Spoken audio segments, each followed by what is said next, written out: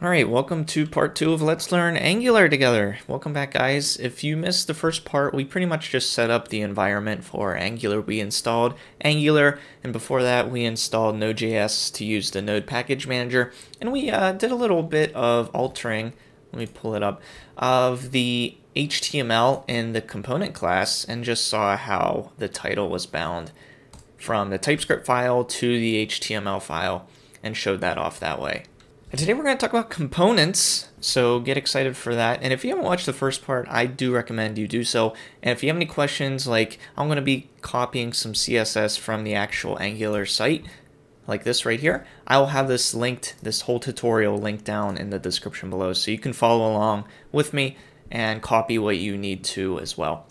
And I'd really appreciate if you guys subscribe to the channel if you like this kind of stuff. I am no Angular expert yet by any means. I just started learning it couple weeks ago or a few weeks ago, and I just wanted to share what I've learned so far with you guys, and that's all this channel is me learning, sharing, and us learning together that way. So if that interests you, yeah, hit subscribe, really appreciate it.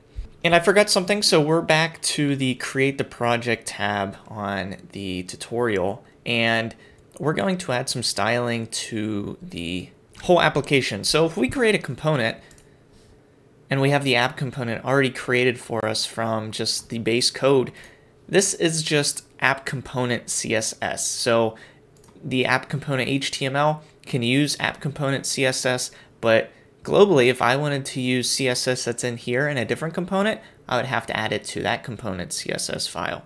But there is a global style.css, and we can go ahead and add that CSS right there for the whole entire project. So let me do that. I'm just going to copy and paste all of the code that they provided on the Tour of Heroes website. And like I said, I'll have a link down below so you can go to it and copy what you need to as well if you're following along. And that way, all of our H1s, our H2s, our H3s, our body, our text input, they're already styled throughout our whole project, not just component based. So I'm actually, I'm in this Tour of Heroes directory, and I have to cd to Tour of Heroes project, and then source, and then app. And in this, we're going to create a new component.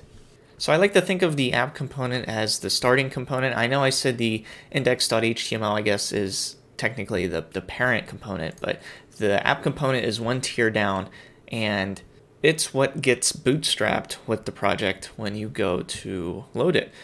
So in here, we're going to create a new component, and the command for creating a new component, it starts with ng, so it's an Angular command, and then generate component, and then whatever you want to name it, and the tutorial wants us to name it Heroes, and there's actually a shortcut, so instead of typing all that out, you can go ng, g for generate, c for component, and then Heroes, just like that.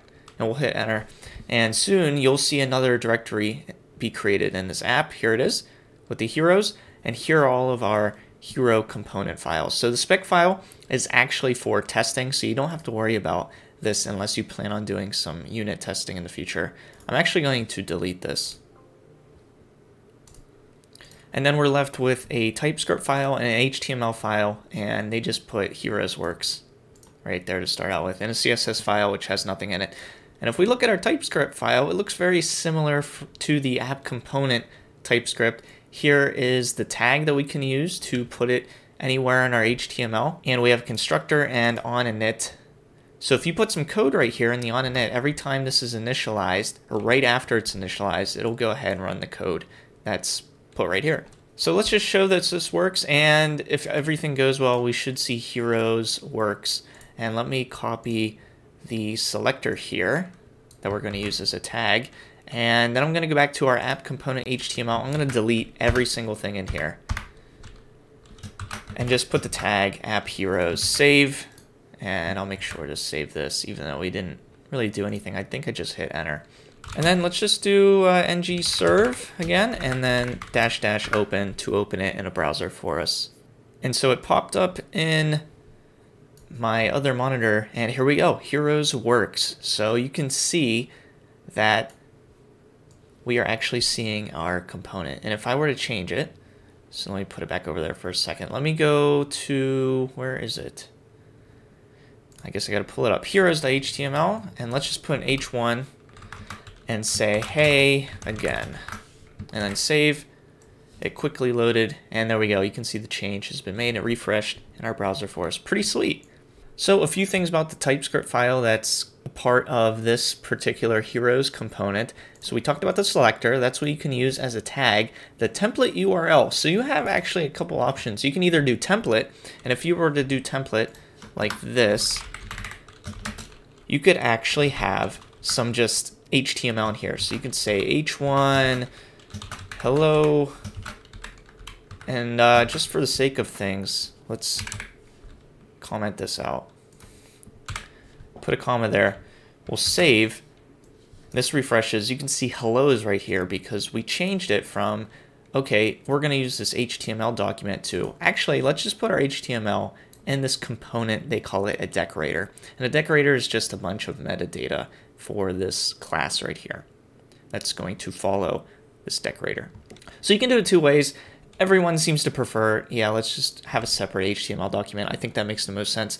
But if you have just a little bit of HTML and you don't feel like having a whole separate HTML document, you can just use template and have it just in the TypeScript file itself. Let's comment that out. Let's bring this template URL back. And yeah, this is the path to the HTML file. That makes sense. And then the style URLs, you can have multiple CSS files if you choose to, but it just, when we create the component, it just gives us one, which is more than enough for me. But I suppose if you wanted to bring in a different component CSS file, there's really nothing stopping you, to my knowledge, that you can just add it here in this array and say, I want to use this other CSS file as well. And something else it did for us when we created this component from the command line is it added to our app module that we're going to have this new component, the heroes component that we just created. It added it into our module. And our module just puts together everything that we need, whether it be components, whether it be services that we'll talk about in the future. It puts together everything that we need in this one class. And this app module is going to be bootstrapped whenever this project starts up.